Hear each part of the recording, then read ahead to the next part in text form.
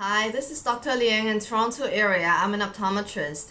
Today I want to share with you what are the common questions that were asked during COVID-19 period about the eyes. So for kids, the most common questions are red eyes, swollen eyelids, possibly sty, but it can also be eczema, and then cellulitis or preceptive cellulitis. So never overlook a swollen lid. It could be cellulitis, and in that case they need to be seen on the same day.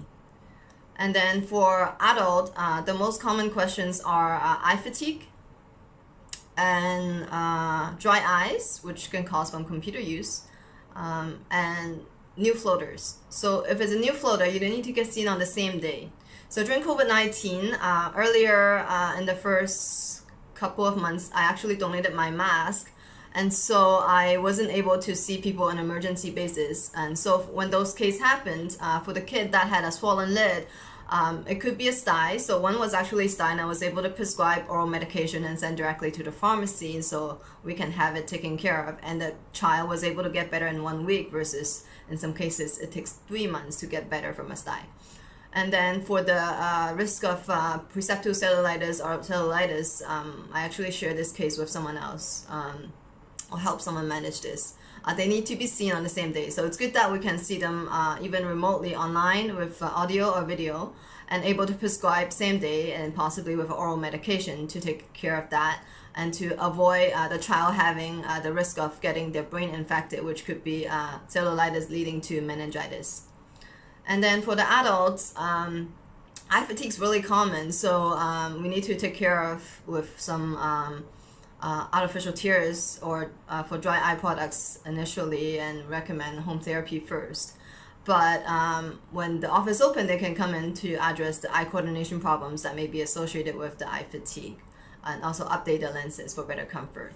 As for floaters, that is an emergency if it's a new floater. So on the same day, it's good to call the optometrist, and I was able to address them on the same day when they emailed me. And I wasn't able to come into the office to see them because I didn't have masks, but I was able to refer them to my colleague on the same day and through email. And so they went within a short time and was able to get seen and address their visual problems. So for floater, if it's not addressed within 48 hours, they could lead to the retina being pulled away and causing retinal detachment and lead to blindness. So it's good that they were seen right away. So these are the important things that optometrists do in Ontario to help take care of your eyes, so to help improve your daily living. During COVID-19, we were able to effectively help people address this problem and minimize their chance of going to ER and getting secondary infections or COVID infections. However, during this period, Ontario optometrists were actually going through a crisis. We've been underfunded by Ontario government for a really long time. For the past 30 years, we'll pay about the same fee, while everything else in expenses are going up. The rent, staff, leasehold, equipment, they're all going up. But our fee for every patient is still the same for children, seniors, and those in need. So that means we're actually paying for half of the eye exam in recent years to cover the cost. Not only that, we're not getting paid for our consult fees.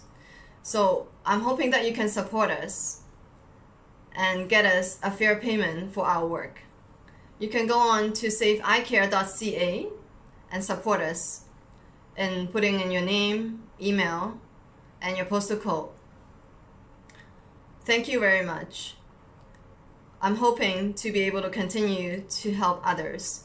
However, if we don't have enough support, there may be a chance that Ontario children, seniors, and those others in need, they may no longer get insured for their eye exam. Thank you for watching. I hope that you can share this and we can get more support. Take care. Have a good week.